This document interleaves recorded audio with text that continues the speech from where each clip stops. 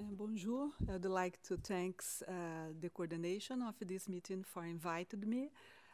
Well, I know that I would present here just a few days ago, so I focus my presentation on the disease that I am working with in Brazil and just very rapid slides about this. No? So the etiology of fever in Brazil is a range of viruses and bacteria everywhere.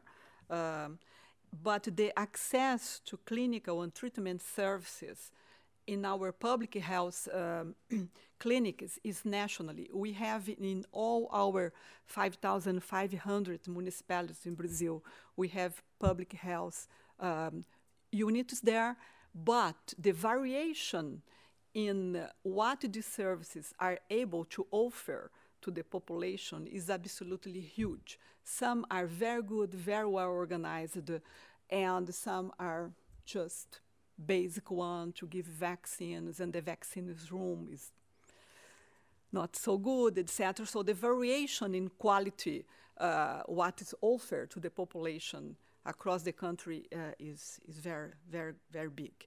We do not have a fever program at the Ministry of Health.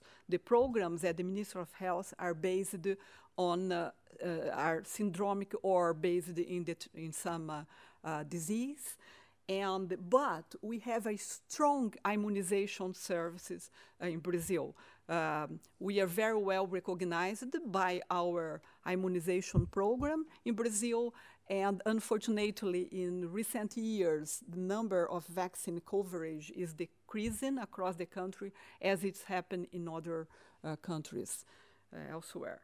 So some specific issues for Brazil is that we have malaria in north of Brazil, and arbovirus across the country.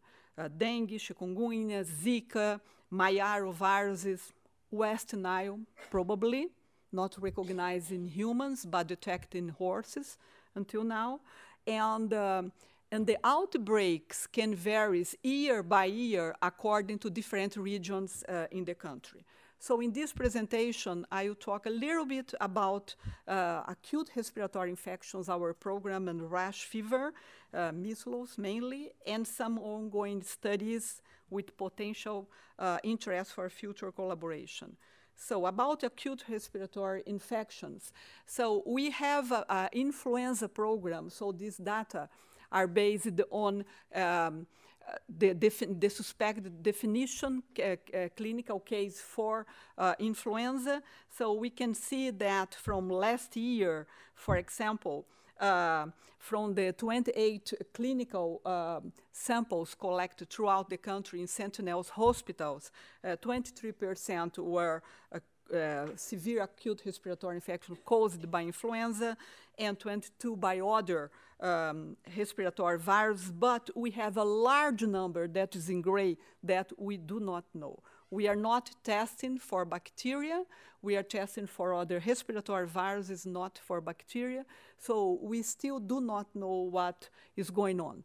And for all these patients, there is available the Tamiflu, the oseltamivir, but it's not given all the time because the clinicians have some doubts if give or not, or if they wait or not the results of the laboratory.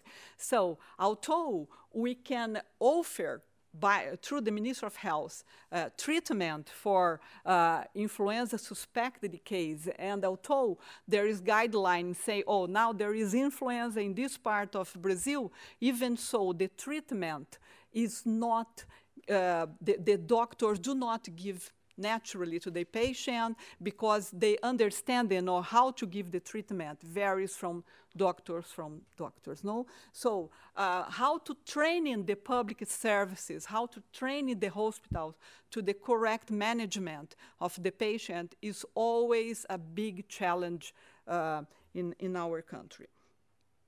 When you go to the rash disease, we had a very successful program for measles elimination in the Americas. So the Americas, together with Brazil, received in 2016 the certification of measles elimination. And 2017, it started a measles outbreak in Venezuela.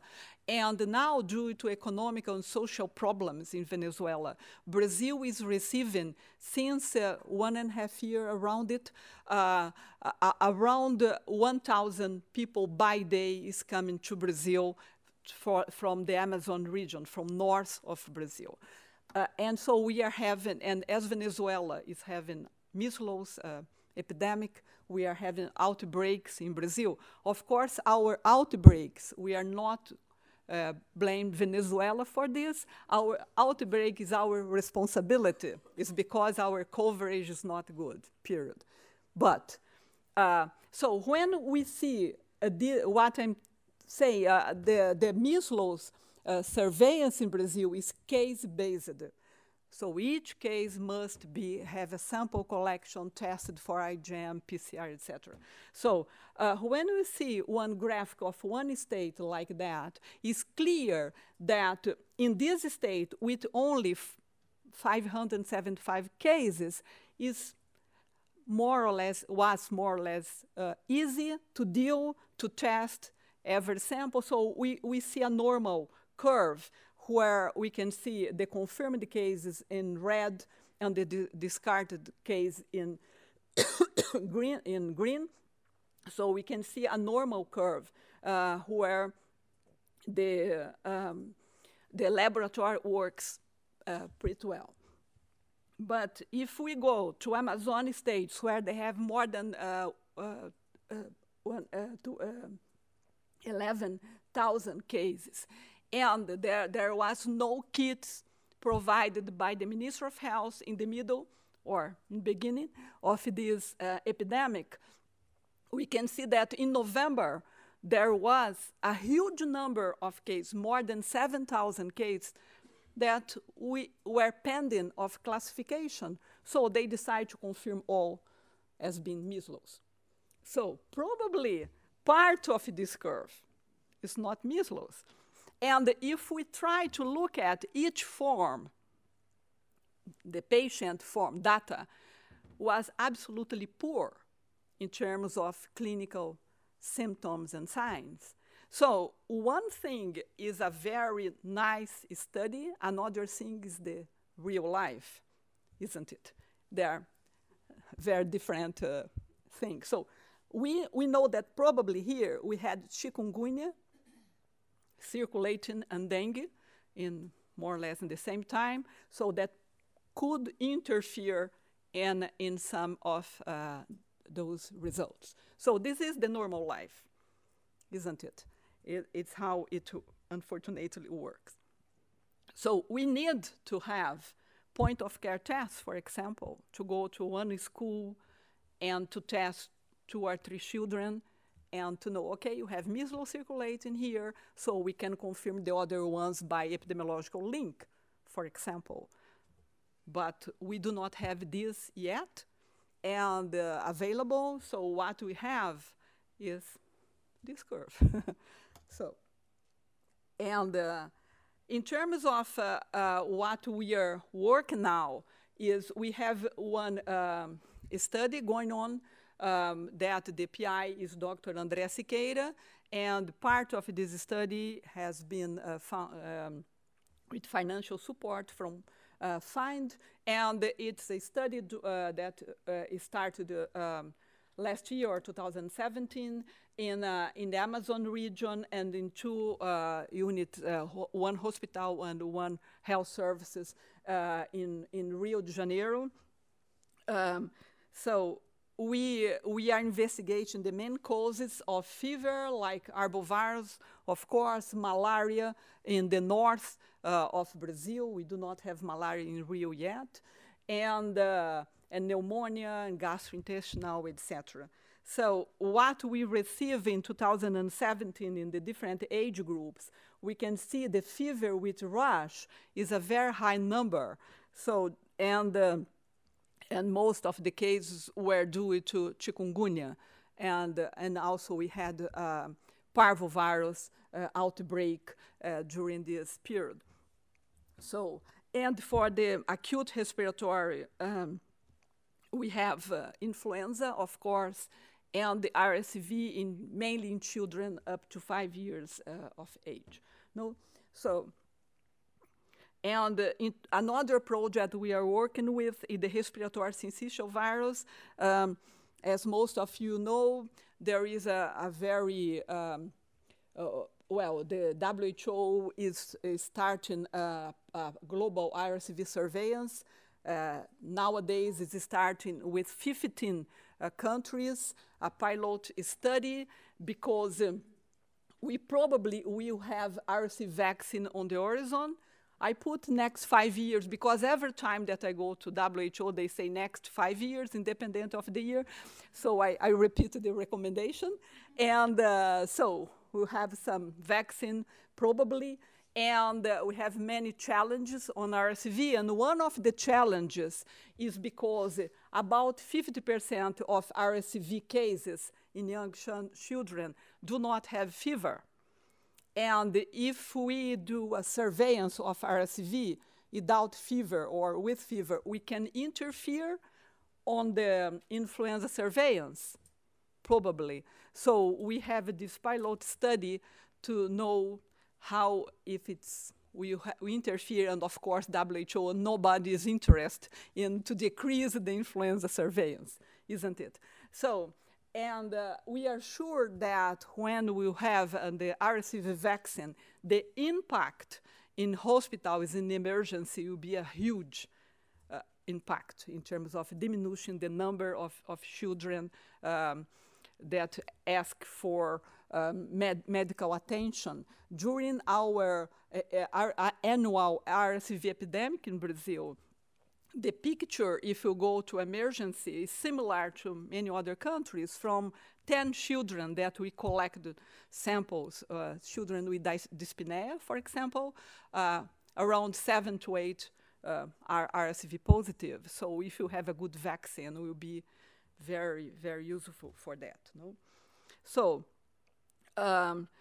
so we have the recruitment of this patient with fever, and also we work with the data bank. I didn't show you the slides, but we worked with 120,000 cases from 3 years that enter to the data bank of the Ministry of Health, and we saw that we can have data, very nice data from RSV with the influenza suspicion case definition. So we can have RSV, the data without interfere in the influenza surveillance. That is something good. And another interesting and another real life importance is that in Brazil, at the Ministry of Health, we have different numbers of database that the people in the field, at the hospitals, at the health unit, they need to enter. And the data bank do not talk to each other. So when we did that study of 100,000 cases, what we saw is that 2 data banks, about 85% of the cases are the same. So if we put all together without separating the case, we will have a different picture, isn't it? So this is another challenge in public health. Sometimes so many data banks that are not talking to each other, and when the Ministry of Health present data, we have a wrong picture of what's going on. So to finalize some challenges, I put here just something. So it's necessary to have rapid test. Yes, there is one ongoing study for measles developed by David Brown, a point-of-care test that probably will be very useful. The training of health professionals is something that we can do it regularly all the time because this is a big challenge. And we need more study. We need to generate to guide public policies. So to whom we are working, the public health is working, to whom, and when to do some intervention, and where to do those interventions. So we need to have a guideline for us to know exactly what we are doing and to do with in a cost effectiveness way. So thank you very much.